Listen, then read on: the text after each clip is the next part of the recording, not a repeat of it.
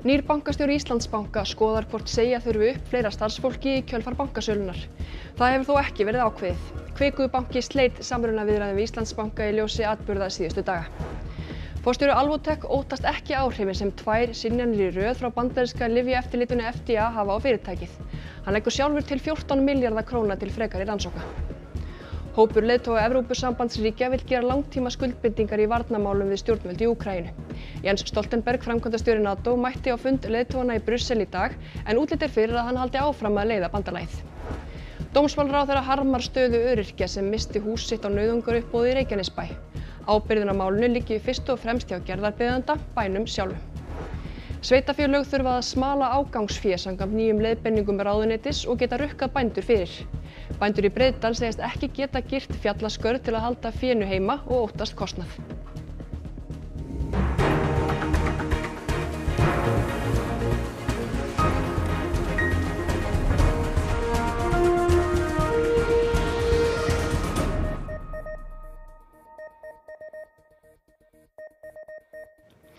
Gott kvöld. Nýr bankastjóri Íslandsbanka segir það eiga eftir að taka bankann tíma og auðmýkt að vinna aftur traust. Hann hafi sjálfur ekki komið að sölunni á 15 hlut í bankanum að öðru leyti en að kynna bankann fyrir fjárfestum. Jón Guðni Ómarsson vissi ekki fyrir örfáum dögum að í dag er hann orðinn bankastjóri Íslandsbanka. Hann er 47 ára verkfræðingur með próf frá Bandaríkjunum og bjó líka í Kína þar sem hann lærði kínversku. Hann hefur starfað í Íslandsbanka frá aldamótum, gegnt stöðu fjármálastjóra frá árinu 2011 og lýsir sjálfum sér sem venjulegum bankamanni. Sem nú er allt í einu orðinn bankastjóri eftir að Birna Einarsdóttir neyddist til að stíga til hliðar. Já, ég kom til að vera. Þetta er náttúrulega mjög krefjandi tímar. Við þurfum bara að henda okkur í okkar daglegu störf og einbinda okkur að sinna okkar viðskiptavinum eins vel og við getum. Áttirðu von á því að Birna myndi hætta í þessu ölduróti sem að baki er? Nei, ég get ekki sagt það. Ég átt von á því. Bankinn hefur verið í ólgusjó síðan 15 hlutur í honum var seldur í mars í fyrra.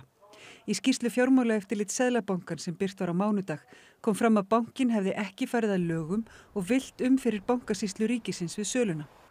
Innri reglum bankans var ekki fylgt. Jón Guðni segir að fyrsta verkefni sitt sé að innleiða kröfur Seðlabankans. Fyrstulega höfum við gert töluverðar breytingar nú þegar. Það sem er kannski stærstu verkefnin er að fara yfir bara okkar skipulag og áættu menningu, hvernig við getum styrkt það til lengri tíma litið. Hvað með mannabreytingar? Þarf að segja einhverjum upp í kjölfarið? Það er svona eitt af fyrstu málum sem ég er að skoða, en það er ekki búið að taka neina ákvarðanir í því. Hafa einhverjir hætt nú þegar sem áður en að þessi sáttar birt? Það hafa orðið mannabreytingar, já, á síðasta ári. Hvernig er hægt að endurheimta traustið? Já, það mun fyrst að taka einhver tíma. Við þurfum bara að innhenda okkur í verkefnið og náttúrulega innleiða þessar kröfur sem er farið fram hjá Seðlabankanum og svo heilt yfir bara sýna þessu auðmýkt og bretta fram ermar. Hvar varst þú sjálfur í þessu söluferli? Tókst þú þátt í undirbúningi og framkvæmd sölunar? Nei, ég kom ekki að því. Bara ekki neitt? Nei, ég var náttúrulega ég var að kynna bankann fyrir fjárfestum en var þetta söluna sjálfa og aðkomin bankans í því, þá var ég ekki í því. Fyrirtækjamenningin í bankanum hefur verið gagnrýnd harðlega. Hvernig breytir maður menningu í heilum banka? Áhættu menningin og fyrirtækjamenningin í bankanum er að mörgu leyti mjög sterk og ég þurfum bara einfaldlega að tryggja það að hún nái heilt yfir alla starfsemina. En er ekki einhver lærdómur sem þið þurfum að draga af þessu? Klárlega og það náttúrulega endurspeglast í skýrslunni og þeim úrbótakröfum sem eru gerðar þar og það er það sem við þurfum að einhenda okkur í. Og nú síðdegis bárust fréttir af því að Kvikubanki hefði slitið samrunaviðræðum við Íslandsbanka. Í tilkynningu segir að stjórn Kviku telji að ekki séu forsendur til að halda samningaviðræðum áfram í ljósi atburða síðustu daga. Velkomin Marnór Tryggvason, forstjóri Kvikubanka. Já, hvað gerði útslagið í ykkar huga? Bara þessi fréttaflutningur og umræða sem hefur verið Íslandsbanka á undanförnum dögum og svo kemur það í ljós að þá að halda hluthafafund þar sem verður jafnvel stjórnarkjör og okkur þykir bara eðlilegt að Íslandsbanki fá að einbeita sér að því áður en haldið þeir áfram. Þannig að það er bara svona staðan, stöðumatið. Voruð þið langt komin í samningaviðræðunum? Já, þetta er búið að vera í gangi frá því í febrúar, þannig að það er búið að fara mjög mikill tími í þetta og mér langar alveg að svona segja það nota tækifærið að á þessum tíma þá hefur komið í ljós allavega mínum mati að Íslandsbanki er gott félag með öflugu fólki þannig að þetta búið að vera áhugaverður tími. Mikil tími segir en kostnaður, hafið þið lagt mikinn kostnað í þetta samrunaferli? Já, það har verið eitthvað kostnaður, bara sem eins og á öllum þessum tíma, það er töluvert fjöldi ráðgjafa en við höfum ekki tekið saman nákvæmlega hversu mikill hann er. Hluthafafundurinn fyrir að bíða eftir honum, er einhverjar líkur á því að takið upp þráðina nýju að honum loknum? Eins og við segjum í tilkynningu sem við gáfum í dag, að félagið eða kvika er alveg tilbúið að skoða að fara aftur á stað ef réttar forsendur skapast, en það er bara eðlilegt að taka eitt skref í einu. Næsta skref er að Íslandsbanki haldi þennan hluthafafund. Þetta eru þið með einhvern annan banka í sigtinu? Nei, við erum í einu ferli, við erum búin að vera í viðræðum við Íslandsbanka, þannig að það er bara staðan. Já. Er einhver eftirsjá af samrunanum við Íslandsbanka? Já, eins og við gáfum út í tilkynningu þegar við fórum á stað að það er mjög spennandi verkefni að búa, eða var mjög spennandi verkefni að búa til öflugasta fjármálafyrirtæki á landinu, en enga síður að þetta er bara staðan í dag. Mér hlakka til að mæta í vinnuna á morgun eða eftir helgi og að því að kvika er með mjög mikið af tækifærum. Við höfum verið leiðandi hérna á Íslandi að auka samkeppni á fjármálamarkaði, mjög mörg dæmi, eins og bara með breytingu á sparnaðar innlána markaði og við erum búin að vera núna undanförnum misserum að undirbúa alls konar nýjar vörur eða þjónustur og bara á næstu mánuðum munu þær koma í ljós. Takk fyrir þetta, Marino. Og meira þessu tengt í Jón Guðni Ómarsson, bankastjóri Íslandsbanka, segir að bankinn sé sammála því að rétt sé að slíta viðræðum við Kviku á þessum tímapunkti. Hann segir ekki liggi fyrir hver kostnaður Íslandsbanka hafi verið að þessum uppboðsviðræðum en að hann sé ekki verulegur. Og þá að öðru, forstjóri Alvotech hefur ekki áhyggjur af að 2 synjanir í röð frá lyfjaeftirliti Bandaríkjanna eigi eftir að hafa teljandi áhrif á fyrirtækið. Þvert á móti er hann svo bjartsýnn á að leyfið fáist í 3. atrinu að hann ætlar sjálfur að leggja 14 milljarða í verkefnið. Synjun matvæla og lyfjaeftirlits Bandaríkjanna FDA og markaðsleyfi við hliðstæðulyfinu Humira kostar Alvotech fúlgur fjár. Enda nam tap fyrirtækisins 69 milljörðum króna á síðasta ári og gert var ráð fyrir að það færi að skila hagnaði í lok þessa árs eða þegar markaðsleyfið fengist. Alvotech hefur nú án árangurs gert 2 tilraunir til að fá markaðsleyfi frá FDA fyrir lyfinu sem kallast AF-T02 og er notað við gigt og bólgusjúkdómum. Það er nú ekki mörg fyrirtæki sem fari í gegnum 3 úttektir og ég hef aldrei þurft það sjálfur. Ég hef alltaf farið í gegnum fyrstu úttekt. En það er 98-99% þeirra félaga sem fari í gegnum 3. úttekt sem að fá samþykki. Og hann er fullviss að samþykkið fáist en það hafi synjunin verið nokkuð fyrir séð eftir athugasemdir sem Alvotech fékk í apríl. Síðan þá hafi verið unnið að úrbótum og ljóst sé hvað vanti upp á. Í raun og veru vill eftir að bara koma og staðfesta þær breytingar sem við erum nú þegar búin að gera séu til staðar og þær séu að virka. Hins vegar þurfið að sækja fjármagn í frekari rannsóknir og þróun á verkefninu. En þú persónulega myndir leggja til eitthvað fé? Já, í gegnum Aztec sem er mitt félag, $100 milljónir. Ég hef þannig trú á félaginu. En er þú fyrst og fremst treyst á fjármagn frá þínu félagi? Við munum sjá aðra koma að líka. Við munum bjóða öðrum fjárfestum sem eru með okkur að vera með. Ég hvorki máni get staðfest eða tjáð mig það hverju það eru, en ég er bara nokkuð bjartsýnn á þessa fjármögnun. Þar af leiðandi verði ekki þörf á að draga saman seglin, þá séu 10 ný lyf í þróun. Tíminn skiptir hins vegar máli því Bandaríkjamarkaður er gríðarstór og Alvotech getur auðveldlega helst úr lestinni nái annað lyfjafyrirtæki með samskonar lyf forskoti. Lyfið er þó eitt mest selda lyf heims og er með leyfi í öllum ríkjum Evrópusambandsins, Bretlandi, Ástralíu og víðar. Hefur áhyggjur? Sem forstjóri þá þetta eru alls konar verkefni og þetta er ekki verkefni sem að ég kvíði. Stuðningur við Úkraínu og hugmyndir langtíma skuldbindingar í varnarmálum voru ofarlega á dagskrá leiðtogafundar Evrópusambandsins sem hófst í Brussel í dag. Björn Málmqvist, þú hefur fylgst með þessum fundi að má búast við að leiðtogarnir taki stórar ákvarðanir hvað þetta varðar. Það er ekki ljóst ennþá, en það stendur fundurinn ennþá og svo er kvöldverðarbáð á eftir og blaðamannafundur þar á eftir, sennilega mjög seint í kvöld, en ég held að sé ekki hægt að búast við neinni samhljóma niðurstöðu hvað varðar langtíma varnarskuldbindingar gagnvart Úkraínu. Þetta var reyndar sett í drög að sameiginlegri ályktun fundarins sem stendur í 2 daga, en það er hins vegar talsverður skoðanamunur innan Evrópusambandsins og hefur reyndar verið lengi, jafnvel þótt að ríkin 27 hafi verið mjög samstiga aðgerðir við gagnvart stuðning við Úkraínu og refsið aðgerðir gagnvart Rússlandi. staðan þar og atburðirnir síðustu daga í Rússlandi voru einmitt á dagskrá fundarins og hann hófst einmitt á táknrænan hátt með samtali við Jens Stoltenberg, framkvæmdastjóra NATO sem mætti hingað í morgun. Talandi Stoltenberg, hann virðist ætla að halda áfram í því starfi, ekki satt?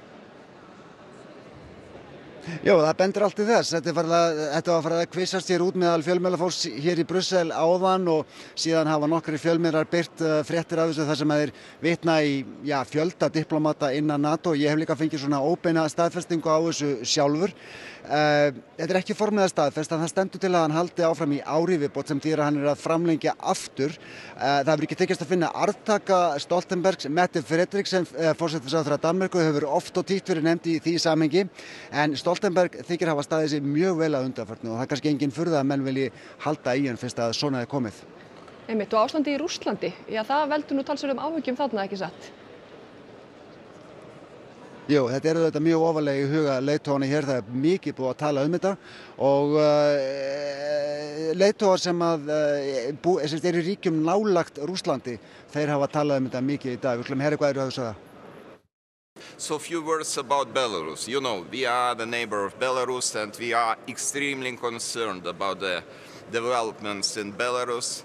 Prigozhin is already there. Probably I cannot say it by 100%, but this is very likely that he is already there. The fighter groups or these serial killers, I call them like this, they could be and emerge in Belarus at any moment, and nobody knows when they could turn against us. Invasion in Russia, unavoidable. It's clear that Putin goes out of this crisis weakened, but a weaker Putin is a greater danger. So we have to be very much aware of the consequences. Everything remains unclear what has happening, who were behind this attempt of a military upheaval or military rebellion. Björn, það voru mótmælaaðgerðir í Brussel í dag, það ekki? Það sem að fólk frá Úkraínu myndi á nauðsyn þess að halda áfram og auka stuðning við Úkraínu. Zelenski, forseti Úkraínu, hann tók þátt í leiðtogafundinum frá Kiev og hann hefur nú væntanlega flutt sömu skilaboð eða hvað? Jú, hann notar þessi samskipti mikið til að koma þessum skilaboðum á framfæri, biðja aukinn stuðning bæði hernaðarlegan og borgaralegan og talaði enda líka nauðsyn þess að hefja sem fyrst aðildarviðræður við Evrópusambandið. Það verður að segja að ESB og aðildarríkin þau hafa verið mjög einörð í stuðningi undanfarnar síðustu 16 mánuði en núna eru stjórnvöld í Úkraínu að setja pressu á aðildarríki NATO að senda skýr skilaboð þegar að kemur að því að tala aðild Úkraínu að bandalaginu. Þeir vilja skýr svör, sumir eru tilbúnir til að gefa þau. We definitely are of the opinion that the Bucharest wording we have to go beyond and give hope to Ukrainians. The only security guarantee that there is really NATO membership. The question now is how we get there and when we get there, and those discussions are still going on. Aðeins í lokin, Björn, málefni flóttafólks hafa verið ofarlega á baugi. Hvað með þá umræðu á fundinum?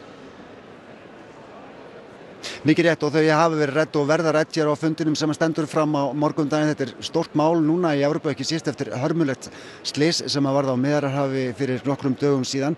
Það er svona í burðarliðnum nýtt samkomulag sem að ráðherrar aðildarríkjanna samþykktu flestir nýlega. Það verður rætt hér, það er deilt það, það er vitað og það er óljóst hver niðurstaðan verður hér á leiðtogafundinum en við fylgjumst áfram með héðan frá Brussel og segjum fréttir eftir því sem að tilefni er til. Kæra þakki fyrir þetta, Björn Malmquist í Brussel. Við snúum okkur að öðrum fréttum. Dómsmálaráðherra segir það harmleik hvernig ungur öryrki í Reykjanesbæ missti hús sitt á nauðungaruppboði. Sýslumaður hafi gert allt sem í hans valdi stóð, ábyrgðin liggi fyrst og fremst hjá Reykjanesbæ. Sýslumaðurinn á Suðurnesjum seldi einbýlishús mannsins á brot af markaðsvirði eignarinnar og hann situr nú uppi allslaus. Þetta er náttúrulega bara harmleikur og ömurlegt mál hvernig sem á það er litið. Kallar þetta á einhver viðbrögð af þinni hálfu? Það er því miður ekki mikið sem ég get gert í þessu máli sem dómsmálaráðherra.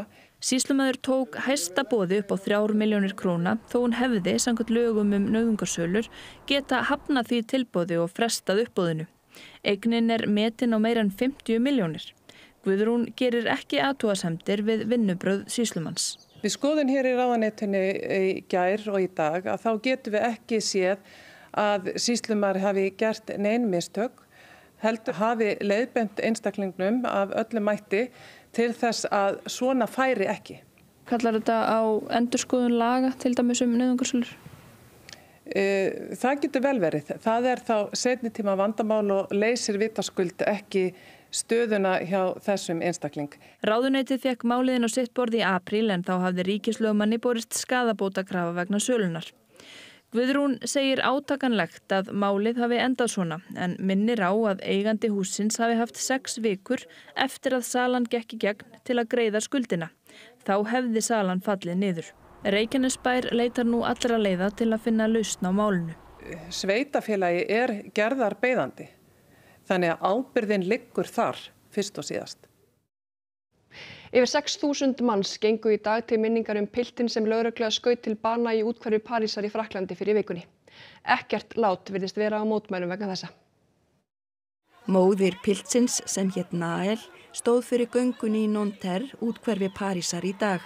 Það var þar sem lögregla stöðvaði hann á þriðjudag grunaðan brot á umferðarlögum. Þegar hann hlýddi ekki skipunum skaut lögreglumaður hann til bana. Nael var á frönskum og alsískum uppruna og hefur morðið valdið mikilli reiði. Mon plus grand il a 11 ans. Dans 5 ans ça aurait pu être lui qui est mort sous une balle. C'est pas possible, faut que ça s'arrête.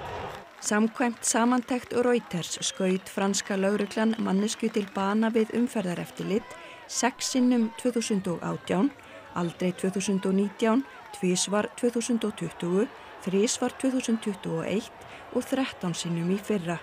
Málin eru orðin 3 í ár. Flestar skotárásir lögreglu eru á fólk af afrískum eða arabískum uppruna. Mótmælt hefur verið síðan á þriðjudagskvöld og hafa átök brotist út milli mótmælenda og lögreglu. Í göngunni í dag beitti lögregla táragassi. Kveikt hefur verið í bílum og opinberum byggingum og lögreglumenn hafa særst. Forseti Frakklands boðaði til neyðarfundar í dag og hefur hvatt til stillingar. Búist við áframhaldandi mótmælum í kvöld og verða 40.000 lögreglumenn á vakt víðsvegar landið. Lögreglumaðurinn sem skaut Nael í haldi og hefur verið ákærður fyrir manndráp að yfirlögðu ráði. En l'état des investigations et des éléments recueillis, le parquet considère que les conditions légales d'usage de l'arme ne sont pas réunies. Töfrarnir í hestamennskunni eru tengslin við fólkið og dýrin, segir landsliðsþjálfari í íþróttinni. Landsmót hestamanna fer nú fram á Brávöllum á Selfossi, þar sem knapar og fákar leiða saman hesta sína. 45 ár eru frá því að Íslandsmót hestamanna var haldið í fyrsta sinn einmitt á Selfossi. Mótið er mikilvægt því það er síðasta mótið áður en valið er í U21 landslið ungmenna og A-landslið fullorðinna. Tilkynnt verður valið föstudaginn 7. júlí.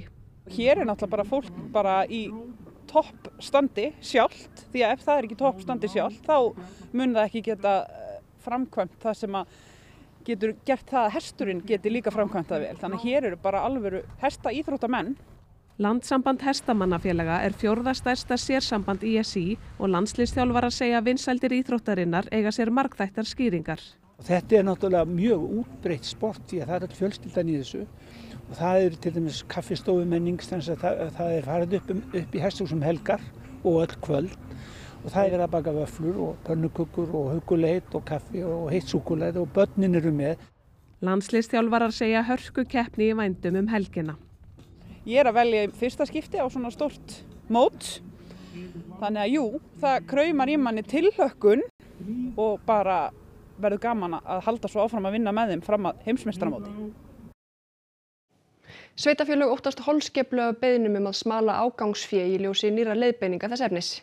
Bændur í Breiðdal segja ómögulegt að girða fjallaskörð til að hindra ágang á annarra manna lönd. Á bænum Þverhamri í Breiðdal búa Arnór og Jórunn, en kindurnar þeirra hafa leitað yfir í Stöðvarfjörð og valdið því sem landeigendur þar telja ágang. Þar má sjá skemmdir á gróðri sem virðast vera eftir sauðfé. Eftir að innviðaráðuneytið tók undir lagatúlkun umboðsmanns Alþingis að sveitarfélög þurfi að smala ágangsfé, stefnir í að bændur á Þverhamri þurfi að hlaupa til og smala sjálfa oft á sumri eða borga sveitarfélaginu fyrir smölun ef þau komast ekki sjálf. Já, þú sér bara fjöllin og klettana hérna í bak við okkur til dæmis, að það náttúrulega, þú gerir þetta ekki af sko, það bara ekki hægt. Kindurnar fara hérna, skörðin náttúrulega hérna á milli og svo náttúrulega bara opið hérna veginn, hérna þjóðveginn, því miður og hérna en það verið að vinna úrbóta á því. Við getum auðvitað ekki smalað farið hverjum einsta degi yfir Stöðvarfjörð að sumri til að stugga við fénu og smala því á kerru og keyra yfir Breiðdal, það bara ógerlegt. Landeigendur í Stöðvarfirði hafa beðið Fjarðabyggð að smala ágangsfénu samkvæmt lögum til að forða tjóni meðal annars á gróðri. Sveitarfélagið býður með ákvörðun og ætlar að leita ráða hjá Sambandi íslenskra sveitarfélaga verklagsreglur. Sveitarfélög standa frammi fyrir óvissu hvað teljist ágangur og hvernig eigi að framkvæma smölun á sanngjarnan hátt. Þetta mjög mikilvægt að sé gæta hagsmunum allra, bæði þá landeigenda, hvort sem það eru skógarbændur eða sauðfjárbændur eða þannig að vandi sveitarfélagana liggur kannski í því að finna þann veg, þann meðalveg. Það náttúrulega stendur enginn undir því að vera að borga smölum á landi sko annara og þetta endar hvergi sko, þetta bara vitleysa náttúrulega. En það náttúrulega breyta lögun þannig að standi bara skýrt hvernig þetta á að vera sko. Það von á fjölbreyttu og lifandi kastljósi í kvöld. Þar verður fjallað hvalaskoðun á Skjálfanda sem nýverið var skilgreindur sem svokallað vonarsvæði. Ný ljósmyndasýning á ljósmyndasafni Reykjavíkur sem flytur gesti hálfa öld aftur í tíman og nýtt leikverk sem flóttafólk frá Úkraínu og Venesúela setur upp og flytur nær alfarið á íslensku. En þá að veðri. Breytileg átt 3 til 8 metrar á morgun og víða skúrir, einkum síðdegis. Hiti 8 til 15 stig. Birta Líf Kristinsdóttir veðurfræðingur fer nánar yfir veðrið næstu daga að loknum íþróttafréttum sem Þorkell Gunnar Sigurbjörnsson sér í kvöld. 21 árs landslið karla í handbolta komst í dag í undanúrslit á heimsmeistaramótinu. Ísland myndi leika til verðlauna í Berlín helgina. Dagný Brynjarsdóttir segir það mestu vonbrigðin á ferlunum að Ísland hafi ekki komist inn á HM sem hefst í næsta mánuði. Dagný átti góða leiktíð í vetur með West Ham. Og Heimir Hallgrímsson komst í góðmáli í gullbikarnum í Ameríku eftir sigur Jamaica og Trinidad og Tobago. Þetta og fleira í íþróttum hér eftir fréttir. Þá skulum við fara yfir það sem helst í þessum fréttatíma. Nýr bankastjóri Íslandsbanka skoðar hvort segja þurfi upp fleira starfsfólki í kjölfar bankasölunnar. Það hefur þó ekki verið ákveðið. Kvikubanki sleit samrunaviðræðum við Íslandsbanka í ljósi atburða síðustu daga. Forstjóri Alvotech óttast ekki áhrifin sem 2 synjanir í röð frá bandaríska lyfjaeftirlitinu FDA hafa á fyrirtækið. Hann leggur sjálfur til 14 milljarða króna til frekari rannsókna. Hópur leiðtoga Evrópusambandsríkja vill gera langtíma skuldbindingar í varnarmálum við stjórnvöld í Úkraínu. Jens Stoltenberg, framkvæmdastjóri NATO, mætti á fund leiðtogana í Brussel í dag, en útlit fyrir að hann haldi áfram að leiða bandalagið. Dómsmálaráðherra harmar stöðu öryrkja sem missti hús sitt á nauðungaruppboði í Reykjanesbæ. Ábyrgðin á málinu liggi fyrst og fremst hjá gerðarbeðanda, bænum sjálfum. Næstu fréttir verða í sjónvarpi og útvarpi klukkan 10 í kvöld og vefurinn ruv.is uppfærður allan sólarhringinn að vanda. Þessum fréttatíma er hins vegar lokið. Verið sæl.